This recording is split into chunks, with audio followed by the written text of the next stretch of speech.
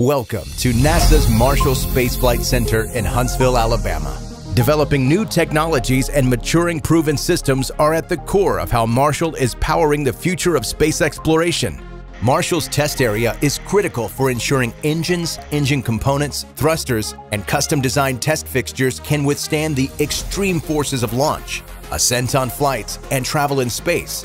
Our test area capabilities are also used by NASA partners to mature innovative technologies developed by American industry to support space exploration.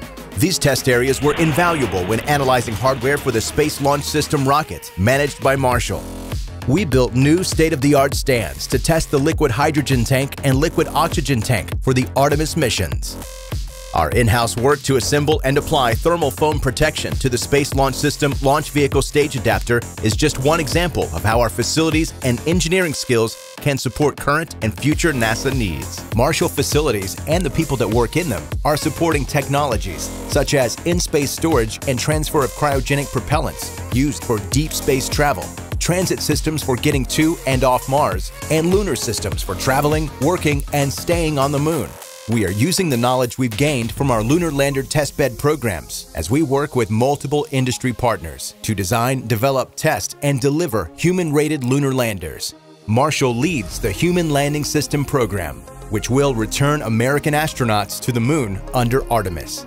Not only is Marshall integral in landing humans back on the Moon, we are also maturing approaches for Artemis Base Camp surface habitats and a Mars transit habitat to support surface operations on the Moon as a stepping stone to Mars. Years of work developing environmental control and life support systems for the International Space Station has prepared us for building the systems needed for our next great leap.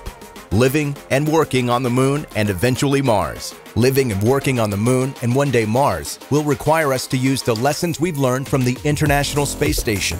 At the Payload Operations Integration Center, Marshall supports the space station 24 hours a day, 365 days a year, coordinating all scientific experiments on the orbiting laboratory.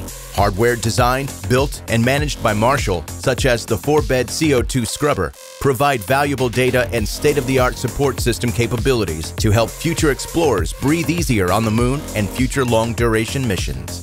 Going back to the Moon and on to Mars requires innovative solutions to many challenges. How do we repair tools that have been broken on Mars? Is there a way we can manufacture large structures in space? Engineers and scientists at Marshall's Advanced and Additive Manufacturing Facility are doing work to answer those questions and many more. Figuring out solutions to challenges is what we do best at Marshall. Nowhere is that better demonstrated than with our unique expertise in space nuclear technologies. This work comes to life in our nuclear thermal lab with testing of concept designs, fuel material development, and manufacturing techniques that are critical for deep space exploration and sending the first humans to Mars. Deep space exploration also requires powerful spacecraft, satellites, and in-space observatories.